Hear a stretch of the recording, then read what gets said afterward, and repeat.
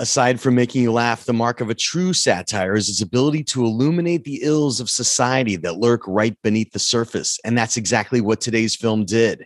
Howdy, I'm Jeff Goldsmith, and this is the Q&A. My agenda is simple. Each week, I plan to bring you in-depth insights into the creative process of storytelling. Folks, I couldn't be happier with today's lineup because we have actor and writer Sacha Baron Cohen, joined by his co-writers, Ant Hines, Dan Mazer, Dan Swimmer, Jenna Friedman, and Peter Bainham to discuss their latest film, Borat, subsequent movie film.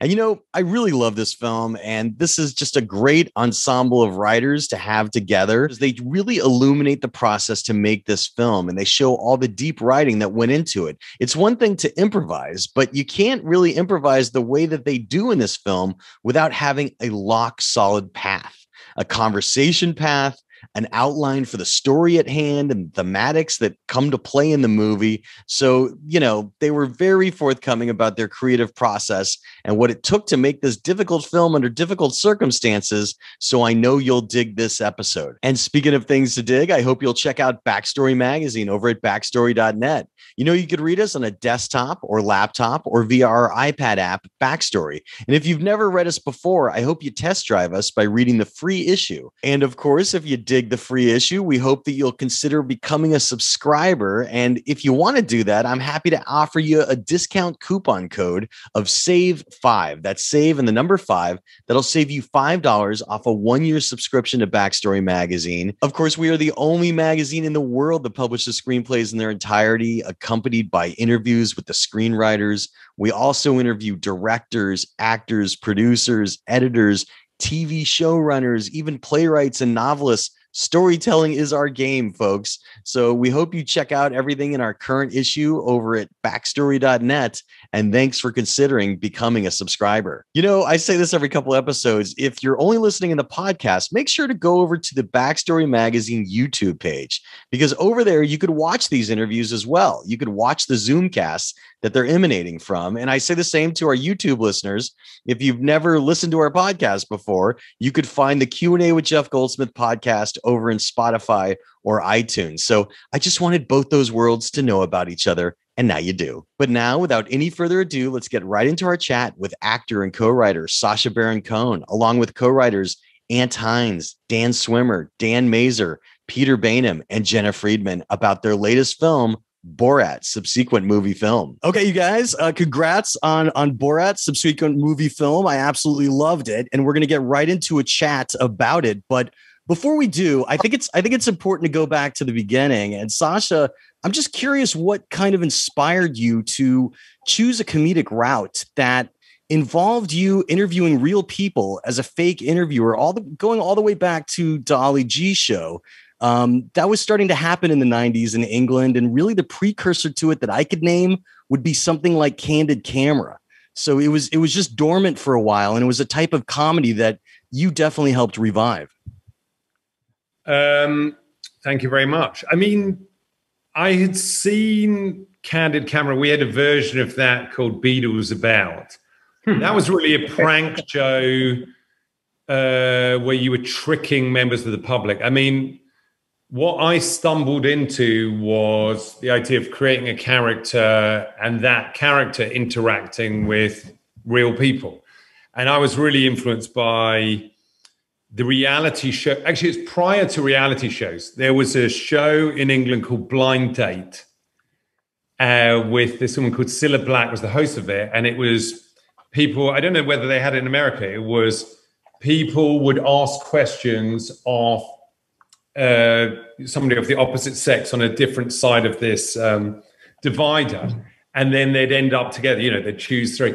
And what was interesting to me at the time, this was, I think 1994, 95, was that the audience, this is going to sound incredibly obvious, that the audience at home loved watching real members of the public more than they loved watching actors. And the first character I did was an early form of Ali G. Then I did an early form of Borat. This was sort of 1994 or 5. And in my first pitch, I had to write the treatment. And I wrote this kind of theory. I go, you know, the evidence is pointing to the fact that people love watching real people. And I didn't actually convince the commissioner, and she said, forget it. This was like a version of Borat, living in a house of students for 3 months undercover. But yeah, that was it. I mean, I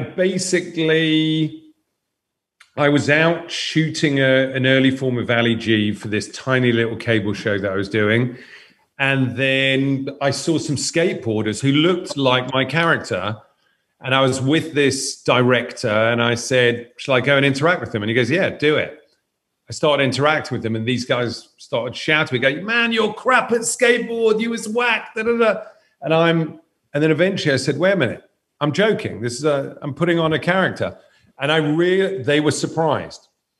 And at that point, I carried on shooting for an hour, went completely bonkers. And that was the first time I kind of stumbled into this style of comedy. I think what separates it, and we're going to get to the movies in a minute, but just to dwell, is that what you evolved to was kind of going for some public figures that aren't the greatest people. And you were shining a light on them and giving them enough rope to hang themselves. But as Ali G first, but then eventually as Borat.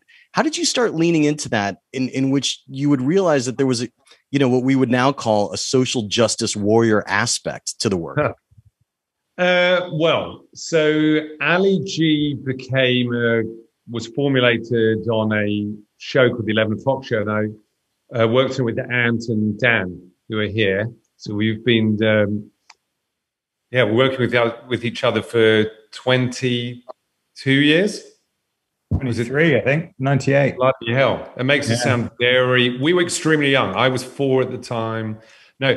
And I think at that point that was a very simple comic premise, which was the world's most stupid person on a subject next to the world's most educated person on the subject. And would that expert suffer the fool? And so I created this character, Ali G. It had been based on an earlier version of a character that I'd come up with. And I don't know if it was deeply satirical. What it showed was the complete lack of awareness of the sort of ruling class in England, or those who are at the top of academic institutions, that they believed that somebody as stupid as Ali G could exist. It sort of was an indicator of their disregard for the youth, that they believed that somebody could not, understand the concept of infinity, or think that, man had walked on the sun, just these it relied on that basic disregard and disrespect for young people. Ant and Dan, what do you remember about the genesis of the Borat character since you were there? It's interesting because we really focused on the Ali G character to begin with, and it was sort of a phenomenon in the UK, and it kind of transcended other comedies that were around at the time and was making headlines on the front pages, and everybody was talking in that voice. So we were nervous and skeptical that we could create something with that sort of impact and that sort of reach, and frankly something that would be that funny. And Sacha had this pre-existing character that we then had to develop and help evolve, and it's sort of incomprehensible to it would have been incomprehensible to us then that Borat would go on and be more popular than Ali G. We always thought, oh God, it might just end up being the slightly less good second character. But I think it was. I should say that, but if I could just interject. Do you remember, Dan, we went out, and the first time we took Borat out for the Ali G show, we went to Cambridge University, and then I interviewed somebody, and the person afterwards said to his friend, oh, it's just somebody doing a shit version of Ali G. Yeah, exactly. So, I mean, it's, again, sort of now that we're here and, as I say, sort of probably 20 years on from that moment, the fact that it's Sacha's most beloved character and the one with the longest life is, we never would have predicted it then, I don't think. And what's something that you remember? I remember Borat actually sort of being fairly fully formed right from the offset, and he hasn't. And I had no idea that Sacha had this character and had been developing, and I was just blown away by him. And yeah, he hasn't changed that much over the years. I think basically what's been added to him is backstory, his family and friends and careers, and it's just been sort of adding to what was there from day one, really. I would say with Borat, actually, you're talking about these. I mean, I wouldn't call myself a social justice warrior, but Borat was more political and more satirical than Ali G. The first time I took out Borat, which I think I was 24 years old, I was doing a tiny cable show, and I stood in for a presenter, they used to call him, a host, who I think he had personal problems. Let's not go into them. We know what they were. And so I urgently needed to stand in. On that day, there was a march of many members of the upper class in England to protest the right to hunt foxes. And I thought, oh, these are great targets. And I went undercover as, I think Borat was from Moldova at that point. He had a different name. But again, it was the same. It was more for satirical aim, because I was going through and going, in my country, we hunt the Jews. We give them, 30 minutes and then we chase after them. Would you do that here? And people go, well, I suppose, how many, if it was 30 minutes and it was fair, then, I suppose so. If it was sportsman, and then I realized at that point, oh, Borat is this way to enable people to drop their guard and reveal what they would say behind closed doors, because they felt that this was never going to be on British TV. And so it was always my secret secondary character that I hoped would, make it. But I thought it was going to be probably too satirical to become mass. We're gonna get to the sequel in a minute, but I would be remiss if I didn't talk about the first film. And I think it's important to note that the first film was nominated for an Oscar and a WGA award for screenwriting, because not only were the characters so extraordinary, but so was the storytelling and the journey that the audience was brought on. And I had the pleasure of talking to Ant and to Peter. And one of the things that they brought up as a big lesson, Sacha, I just want to ask you about this moment as well, was that the early iteration with Phillips, right, with Todd Phillips, they said that basically what it boiled down to was it was a defiance of the funny man, straight man pairing, in which one person was inherently funny, one was straight and always correcting the funny man. And it seemed like the lesson there was that taking away the straight man from the formula and introducing a character like Azamat as the sidekick, who was as clueless as Borat, was, I think, one of the things when you guys retooled it and stopped going in that direction on the first film that saved it. Sacha, could you tell us what you think about that formula and killing kind of the straight man idea from it? Well, no, you still have the straight man idea, but you had to, we were very, think about it. Okay, the first Borat movie seemed like an impossibility. I'd done one movie prior to that with Dan, which was scripted, and for me, I wanted to do a movie that was based in reality, that had the energy of me playing a character with real people. At that point, it seemed impossible. There had been reality shows, but it seemed impossible to get real people to unwittingly push the narrative forward. Yeah, that seemed like an impossible thing to do. So really, Borat, the first Borat was an experiment. More than, we still had you can analyze the individual scenes and say, okay, in this scene, Borat, the crazy one, this person's playing the straight guy. But the question was, how do you turn this from a series of sketches into a narrative? And the way to do that is to have a buddy comedy. So we used two different formulas. One was the buddy comedy, and the second one was the road trip. And we were pretty rigorous. I mean, I remember, with Peter and Ant just spending on and off for a couple of months, we looked through every single successful road trip. We tried to analyze what were the common themes that they had.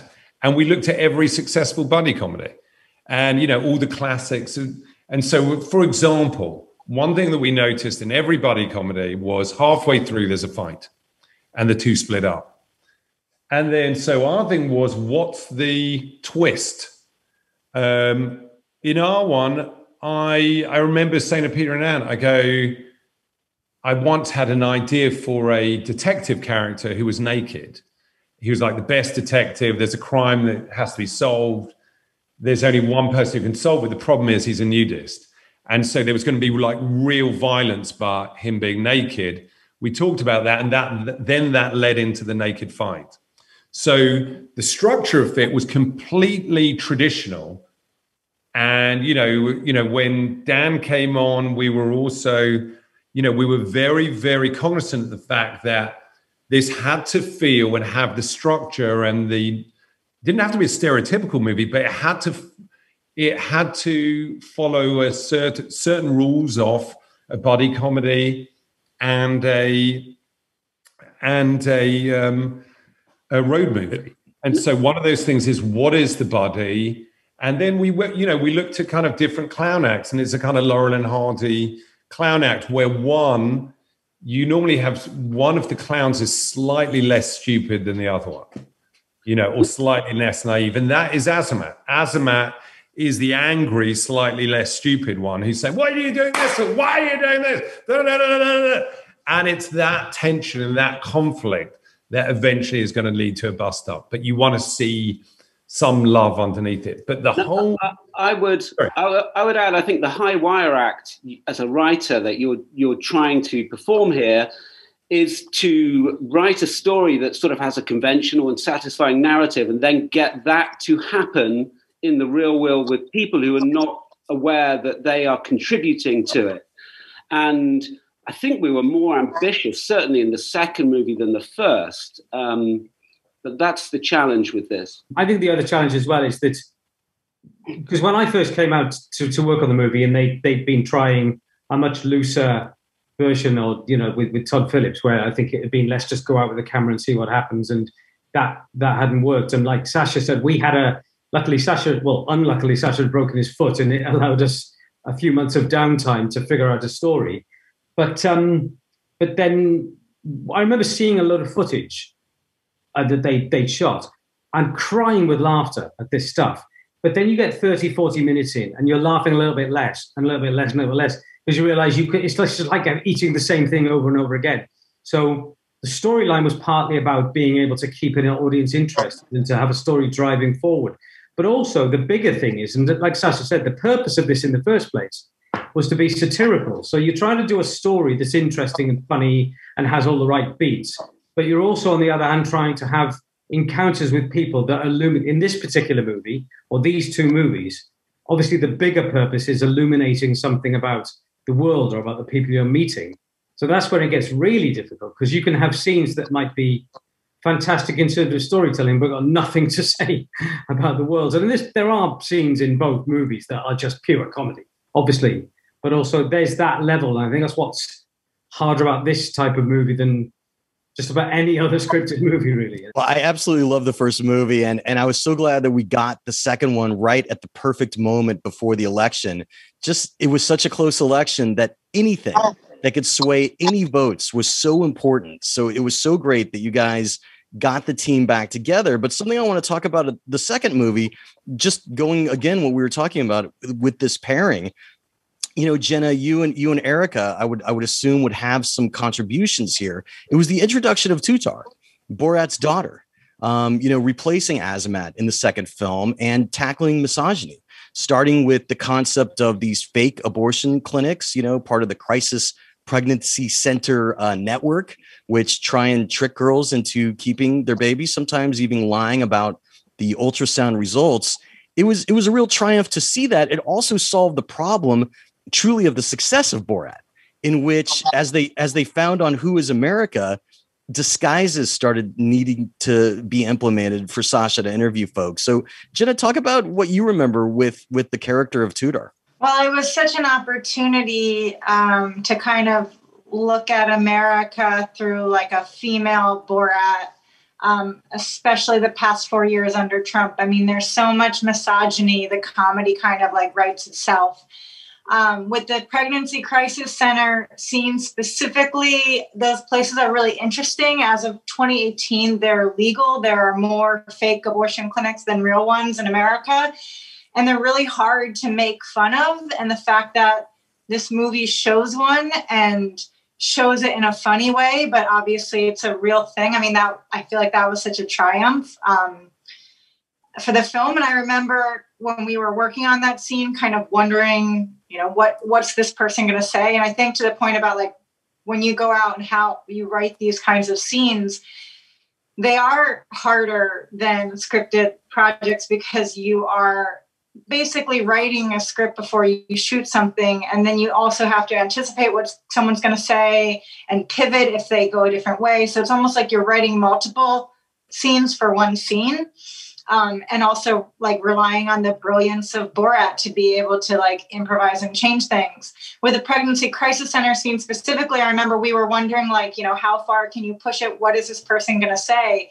And the fact that like, we knew going in that he was like such a zealot that he would probably be okay with like a father impregnating his child. Like it's so disgusting. But that's also like perfect satire because you can, you know, you can't push that. We couldn't believe that he would go that far. And then by the way, Jen is being very modest. She came up with that thing, right? She came in, she said, we've got to do something about the pregnancy crisis center. Yes. And I didn't even know what they were. And I think we were a little bit worried. We were like, hold on, how are we going to do a joke about something that the audience don't know exists? But yeah, she really pushed it, and then she came up with the basic concept, and then we turned it into a sequence.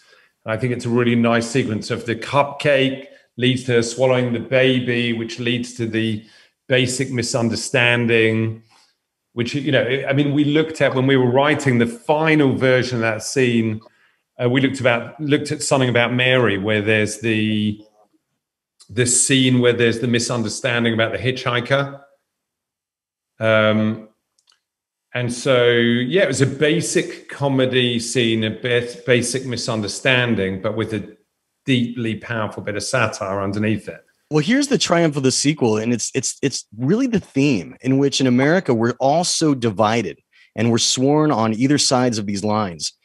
And so is Borat, really, from everything that we've known about him. So it was interesting that you chose to have enlightenment for Borat and actually have his mind changed about misogyny and protection of his own daughter, you know, going back to the cheesy, oh, I'm a father of a daughter comment that you always hear from some of the most misogynist people around. But Borat does go through change. Just for all of you, Dan Swimmer, I know you haven't said anything yet. Like talk about you're not missing anything. Well, just talk about using that impetus for change, because it's kind of the surprise of the movie to see Borat change his mind, because he so rarely does from everything we've seen previously. Yeah, I think you're quite right to bring that up. Like we were always very, very careful talking about can he change, because really he shouldn't, you know, using the rules of sort of scripted comedy generally, unless you're going to burn the character forever. And so he can, but in tiny increments, I suppose, is the answer. And like you said, it takes an extreme example to get him to move that tiny bit. You know, that's, but he's not going to change much more than that. I think there is a change. I mean, you know, Dan's completely right in that Borat's got to be funny at the end, so he can't go through too much enlightenment. But what he does change on is he starts off as a huge misogynist and he ends up as a feminist, right? And that is, again, you know, what we're trying to do. And the big aim here, the really ambitious thing was, can we do a movie with real people where the audience know that myself and Maria are fake actors, that we're real actors playing fake characters in the real world, but can we get them to actually care about the movie? And I think that's the real triumph of this movie, that actually it's quite moving. And people go, oh, I really cared about the story. And I wanted Borat to get back together with, his daughter. And I wanted them to have some resolution. The way to do that, and again, we spent months just looking and trying to give ourselves a film course on all two types of movies. One, father-daughter stories, and secondly, kind of arranged marriage stories. So we looked at Paper Moon and Monsoon Wedding, and we looked at Bend It Like Beckham, and It Happened One Night. Remember that one? Yes, it happened. Well, It Happened One Night was interesting because that was a different structure we were looking at, which was essentially it's a romance, it's a rom-com thing. So in It Happened One Night, we really analyzed it because it's almost the perfect and original rom-com where you see that he has this epiphany. Oh my God, I love her. And he has the race back to get her. People normally associate that with The Graduate, but for all of those watching this, I urge you to just watch the beauty and the perfect writing of It Happened One Night. And we actually replicated that mid-act 3 turnabout in the central character, which is Borat. And then how does he get that epiphany? We had a lot of discussion. We were going to get it from he was going to sit down with the therapist. Mm-hmm. And then Janice, the babysitter, was so fantastic that we thought, hold on, could Janice... He hasn't figured it out, yeah. Yeah, could Janice bring about that realization that he loves his daughter? Because at that point, we're in Act 3, he's mission accomplished. Borat has done everything that he was meant to do. He has delivered his daughter to Rudy Giuliani, done, I'm going to go home as a hero. And it's that moment of, hold on, I love her, and I am going to sacrifice my life, so that she can live her own life, right? And for him to do that, he has to become a feminist. And it's an amazing arc. So we noticed in a lot of those, that was the similar thing of these misogynistic or patriarchal societies where they say, you know what, you are a woman, you are, your job as a woman is to be the property of your father until the day you are the property of your husband. To go from that philosophy to the idea of, I have a right to choose who I am. I have a right to choose what I do with my body, which is, what Jenna brilliantly came up with too. I have a right to choose what I do with my own life. And then to, discuss how in some ways in contemporary America, women, had a similar lack of choice to how they would do in a place like Saudi Arabia. So despite all the great strides of feminism and education, whatever there were, in many states, women were denied basic fundamental rights. There's a misconception people sometimes have about a movie like this being all improvised, but we're sitting here with a bunch of writers. It is written, and even the little touches like the daughter's owner's manual were just hilarious to see. And I hope you guys put that online one day. But I just want to talk process for a second. From my conversations with Peter and Ant, they explain the process of an outline, figuring out the journey, knowing that it's going to change, coming up with the alternate lines. But they said it all comes down to a big table read and rehearsals that you had with Maria. And I'm just curious, what were the biggest lessons from that table read of what you guys had cobbled together as a script that was something big that maybe needed to change before you went out on the road? Well, I think one of the things about the table read is that it's because it is scripted, but on the other hand, nobody apart from Sacha and Maria, basically in the movie, is even aware they're in a movie.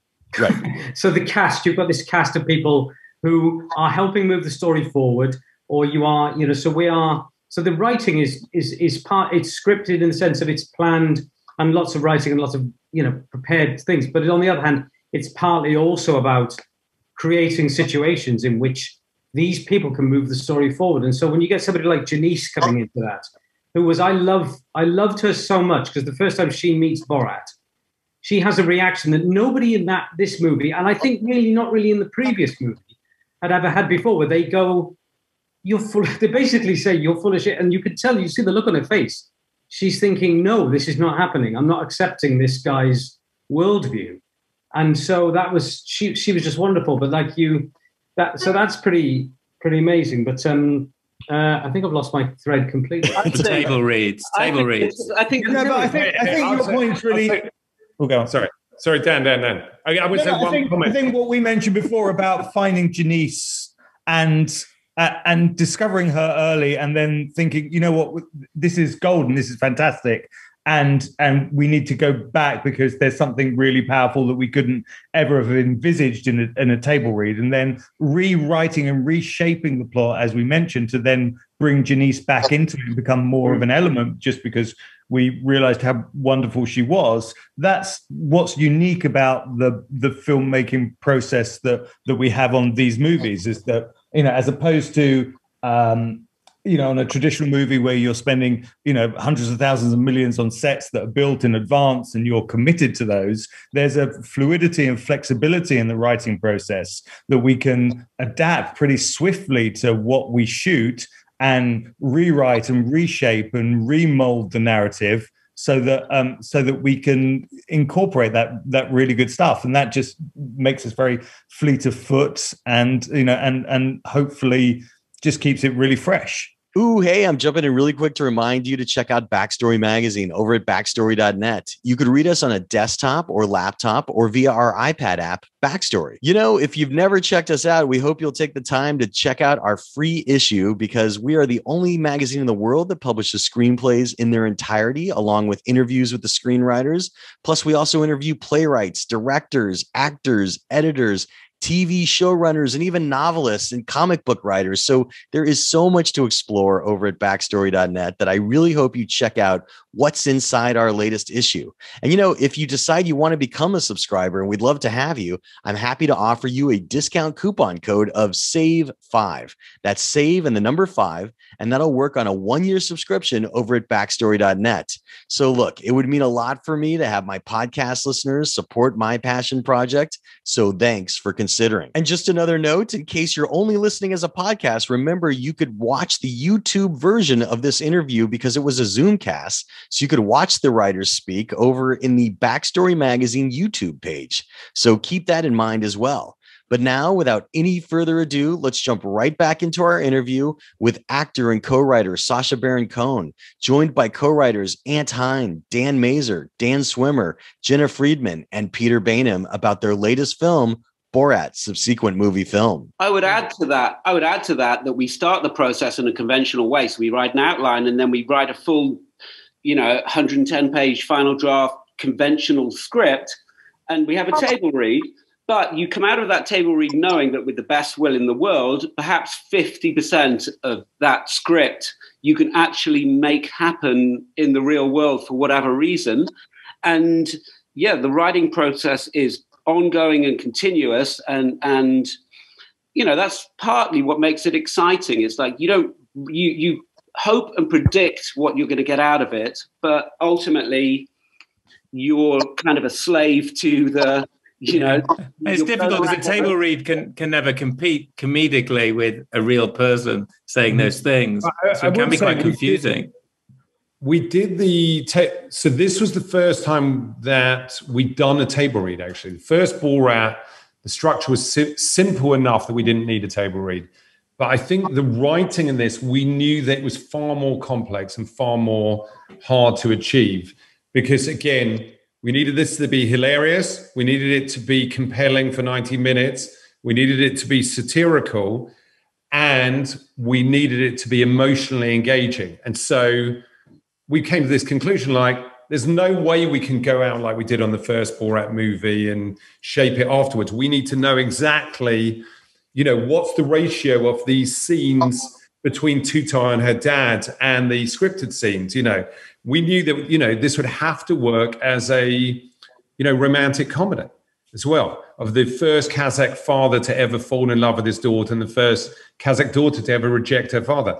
And one last thing, that table read, the one lesson that came out of it, and we had, Lord and Miller there, we had Spike Jonze, we had every, Jay Roach, we had every brilliant comedy director in Hollywood turn up.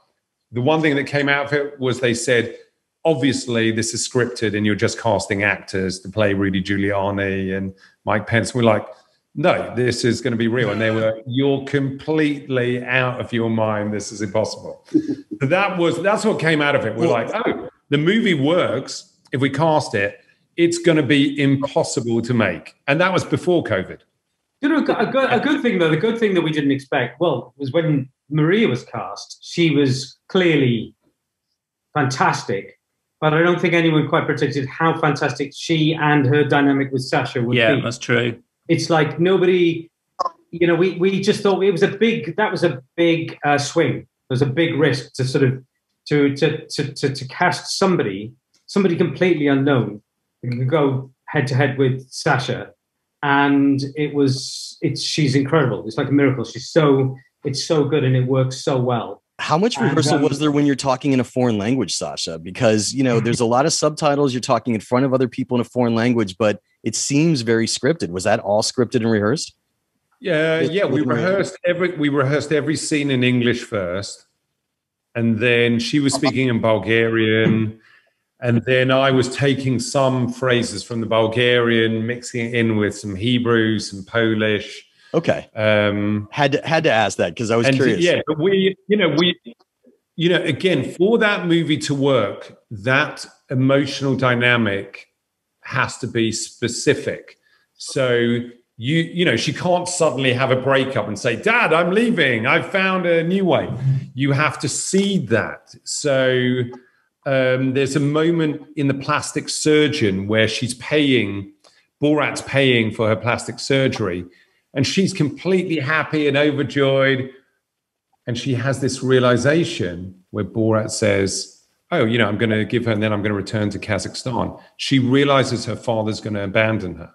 And we realized we needed to seed all of those moments, have them perfectly played in the moment, but make sure that, that entire relationship of her father falling in love with his daughter, a daughter rejecting her father, then agreeing to sacrifice her own happiness to save her own father's life, her father doing exactly the same, right. Sacrificing his own life for his daughter's happiness. And in the end, there being a resolution where they have a new relationship based on equality and mutual respect. We knew there were about 18 story points that need to be conveyed perfectly. So we were very, very, this had the ingenuity and difficulty of writing a complicated romance while engineering that in the randomness of shooting. Well, and it was good that you explained that you rehearsed it in English, because you can't just improvise those emotions and those conversations that are in a foreign language. You have to know the intention. But look, the road to hell is paved with good intentions. You had this table read that you did. You're ready to go out and shoot, and then COVID hit. And I just, one thing I really want to hear about for a moment is the Jerry and Jim stuff was great, and you put yourself at risk. But the real risk you put yourself at was that rally, because in light of what happened January 6th, we know how violent some of these misguided Trump supporters can become. And I'm curious about knowing how far you were going to the edge at the rally as Country Steve when you were singing the song and getting the crowd riled up and knew you needed to leave. So, Sacha, I want to hear from you, and any of the other writers could pitch in as well, because that was the furthest to the edge you guys went on this film. And I commend you for doing it, but that was a close one. Sorry, wait a minute. I'm worried about my battery. Okay.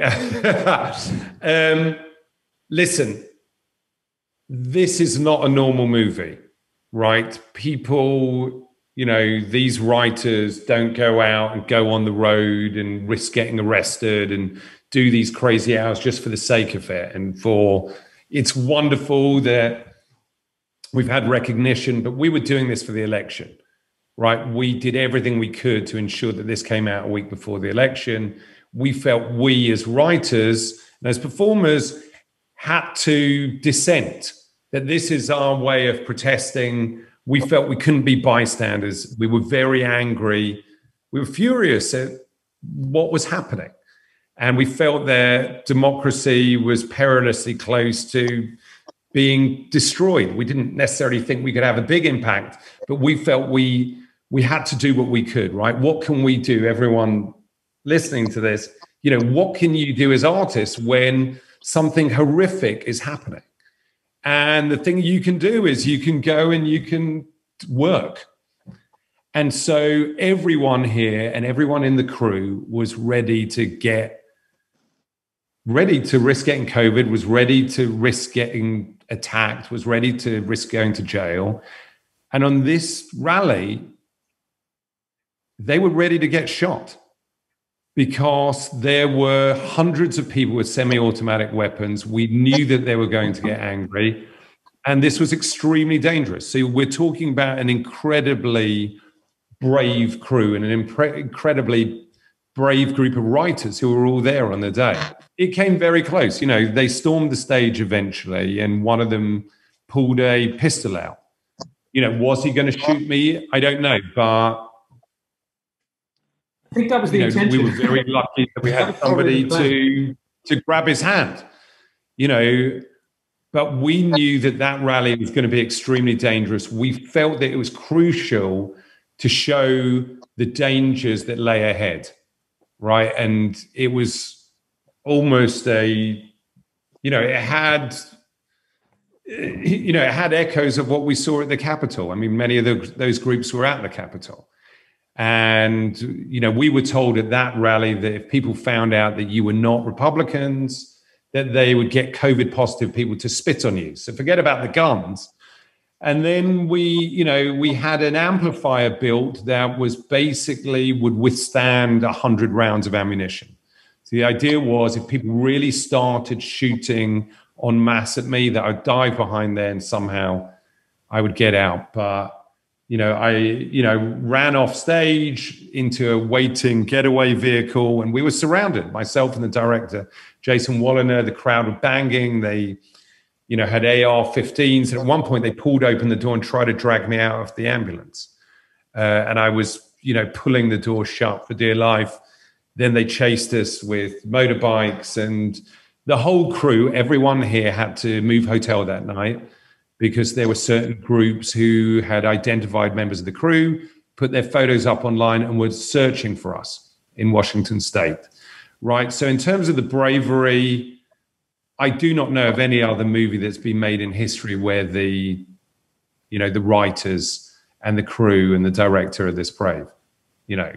We were putting ourselves at risk, but we were doing it because we couldn't look ourselves in the mirror on November the 4th, knowing that we hadn't done what we could to put a movie out there and just say that we dissented, we disagreed.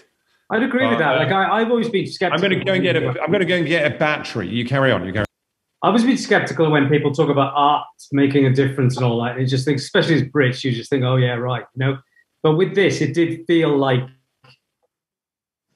important.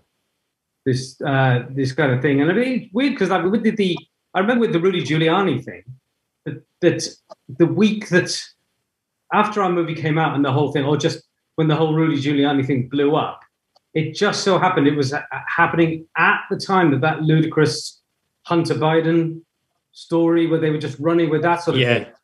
And we took the headlines, and I think even if that's a small difference that we made in that moment, there was this. It was sketchy. It was like kind of scary in that run up to the election. It was kind of crazy, really. It was like, just which way is this going to go? It could have gone a bunch of different ways. But sorry, what were you going to say, Jenna? Oh, just in terms of impactfulness, even not as scary, but I remember on Halloween after the movie came out, if you looked on Instagram, all of these girls were dressed as Maria with from the Dead scene with their periods all over their clothes. And it's a silly thing, but for young girls to see that as a role model, it kind of destigmatizes periods in a really kind of cool, funny way. So that was just something that I thought was really funny. Well, look, you guys have been very generous with your time. You really succeeded. You made a difference in history. I'm sure this swung a few voters. The writing, the time you put into, everybody appreciates it. And I would say the anti-racist work that you did in this movie as well, you know, even just with the Holocaust denialism with Judy and Doris, you know, that was another great scene. But you guys have been very generous with your time. So thanks so much for talking about writing it today. Thank you. Thanks, Jeff. Thank you. Thank you for having us. Yeah. Thank you. Thanks a lot. I love the film. Okay. Thank you very much. And that's how the Q&A went down. Special thanks again to actor and co-writer Sacha Baron Cohen, along with co-writers Ant Hines, Dan Mazer, Dan Swimmer, Jenna Friedman, and Peter Bainham for being so generous with their time in discussing their latest film, Borat, subsequent movie film. And folks, if you haven't seen it, please go watch it because it really is something special. You know, while you're surfing around online, I hope you'll also check out Backstory Magazine over at backstory.net. You can read us on a desktop or laptop or via our iPad app, Backstory. You know, if you've never read us before, you could check out our free issue over there. And if you decide you want to become a subscriber, and I hope you do, you could use coupon code SAVE5 to save $5 off a 1-year subscription. Remember, we're the only magazine in the world that publishes screenplays in their entirety, accompanied by screenwriter interviews. We also interview directors, actors, editors, TV showrunners, playwrights, and even comic book artists and novelists. Storytelling is our game. So look, it really means a lot to me to have my podcast listeners and YouTube watchers check out my passion project, Backstory Magazine. So thanks for considering becoming a subscriber. The Q&A with Jeff Goldsmith podcast is a copyright of Unlikely Films Incorporated in 2021. All rights reserved. Folks, if you want to reach out to me, you could always find me on Twitter as Yo Goldsmith. I also run the Twitter account for Backstory Magazine, which is Backstory_mag. And those same handles work over on Instagram. So you could find Yo Goldsmith on Instagram or Backstory_mag on Instagram. I have a Facebook fan page. I don't use it too often, but I'll try and use it a little more. You could always email me at yogoldsmith@gmail.com. And I absolutely promise not to respond immediately, but I try and respond when I can. So just don't hold me to an immediate response. Look, I'm Jeff Goldsmith, the publisher of Backstory Magazine and the host of the Q&A, thanking you for tuning in and telling you to stay out of trouble. Till next week.